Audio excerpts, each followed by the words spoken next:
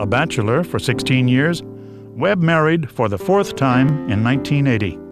Opal Gates had been his longtime bookkeeper. They lived in a two-story penthouse apartment Jack designed at the Sierra Towers on Sunset Boulevard.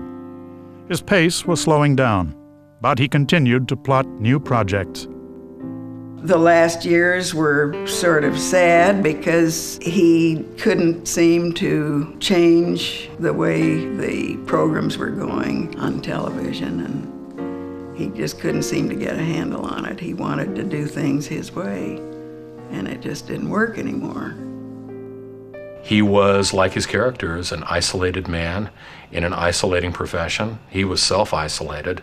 It wasn't the profession that defined him. It was his own character flaws and inability to change. I think he saw police work as his journey in life, rather than his journey in life being the telling of the story of police work. And I knew instinctively that things were just not going the way he wanted them to go. And he was despondent because he felt his time had passed, his style had passed and was no longer appropriate. As Jack turned 60, years of smoking and alcoholism had already done irreparable damage. To Jack Webb, doctors were for other people.